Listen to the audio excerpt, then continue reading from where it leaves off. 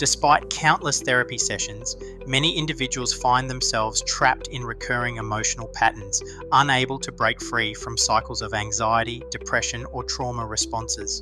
The answer lies within polyvagal theory, a revolutionary understanding of our nervous system developed by Dr. Stephen Porges. This theory reveals that our autonomic nervous system operates through three distinct pathways: the social engagement system, the fight or flight response, and the dorsal vagal shutdown. When we experience trauma or chronic stress, our nervous system becomes dysregulated, automatically triggering these survival states.